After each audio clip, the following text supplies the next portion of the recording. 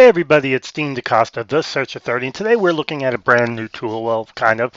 Basically, it's called DorkSearch, DorkSearch.com, faster Google dorking. Now, some people are going to like, what the heck is Google dorking? Truthfully, it's Boolean searches, Boolean operators. Probably some you haven't heard of, but more advanced, but that's what it really is. And just to give you an example, I'll go in. I'll just go to a pre-built one. I will pick one that's going to get me files containing usernames as my example, and I'm going to just do it. And here you go. There it is. In title index of usernames. I mean, that's a Boolean search. Just Boolean searches we haven't thought about. Well, let me rephrase that. Boolean searches a lot of people never thought about looking for. Dorking is used a lot when it comes to OSINT and stuff like that. OSINT is open source intelligence. But as you can see, they actually are giving you a whole bunch of them to go off of. Now, would I necessarily use this one? Probably not. What I would do, well, first of all, let's restart, is it wants to search. I would probably go to the builder and try to build something. So let's do, I want an in title. Okay, and what would I want in title? Resume.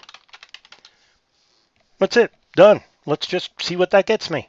Entitled resume, it opens up Google and boom, boom, boom, boom. And there you go.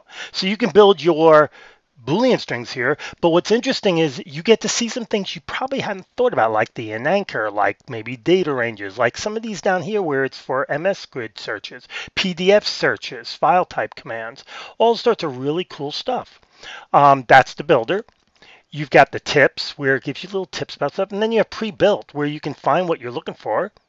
Just look, boom, boom, boom, boom, boom, and then of course, and that's it. Now I'm gonna do this again, and then you can search. So let's see what happens if I just do a search of some kind. Let's just put in resume and see what it does. It's gonna open up just Google search. Great.